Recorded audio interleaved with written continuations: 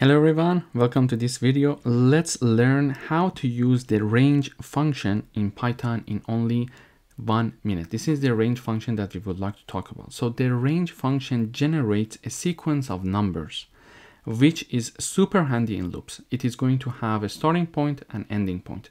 Please note that the starting point is included and the ending point is not included. So when we write down, we're going to start from 1 and we're going to finish at 6. We are not going to actually finish at 6, but we're going to finish at 5 because the ending point is not included.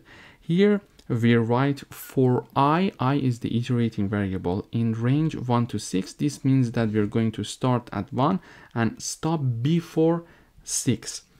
So it prints number 1, 2, 3, 4, and 5 because in each iteration it is going to take one value in this range. Python range, it has the start point and stop point. Include the start point but exclude the stop point. Thank you for watching.